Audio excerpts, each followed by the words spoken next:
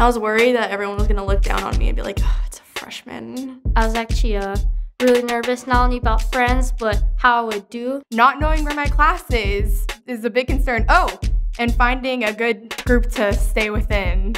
I think I'm more nervous about meeting my teachers than I am making new friends. Be yourself, because if you're not yourself, you're gonna make friends that you don't want and you're gonna have to act differently around them. Be outgoing, join clubs, do sports, and you'll make a lot of new friends that way. Don't make everything a clique, because that's what I did. I made everybody into a clique, and I was like, oh, I can't talk to them because they're not a part of my circle. But I would definitely suggest, like, break down those circles that you have in your mind already, and then just be you. Make friends with your teachers, because teachers are really awesome people who have dedicated their lives to helping students. Just remember that when we show respect, we're going to get respect.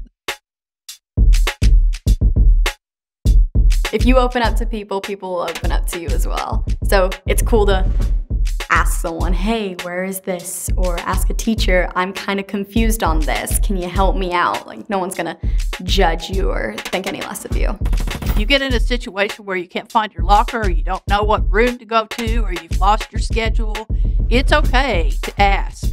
It's okay to talk to a counselor or a teacher or principal. That's what we're there for. We want to help. Go to tutorials.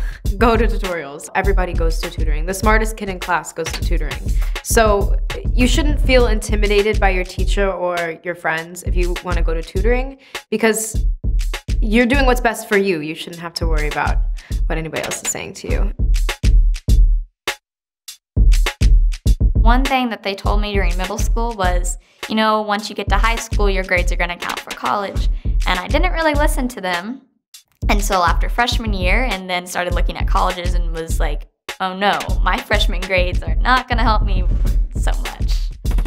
I can't tell you the number of times that kids have come and said, Miss Shelton, I wish I had studied harder my freshman year.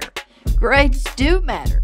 When you make good grades, what you're doing is you're opening doors for yourself in the future that you may not even be aware of right now. If you want to get into a good college, do AP classes. It will help with your GPA and colleges, but you're gonna have to study really hard. So if you're ready for that pressure and that academic level, then go ahead and do it. It is a lot of work though. Don't think it's not gonna be hard. It's definitely gonna be hard. What type of student are you?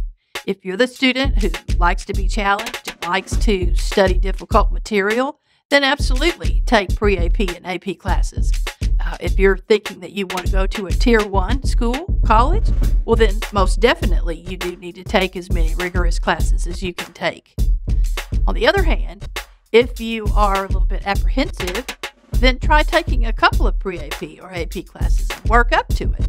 The main thing is you have to study, you have to be willing to struggle, and you have to learn that struggling is okay. And it's a part of the process.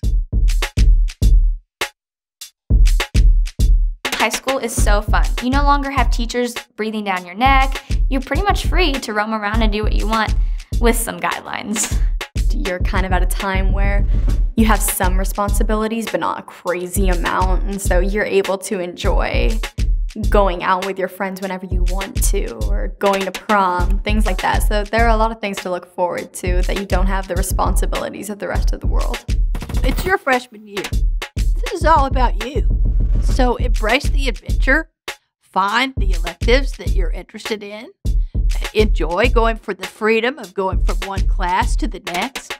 Take the opportunity that's in front of you and enjoy this adventure. It's yours.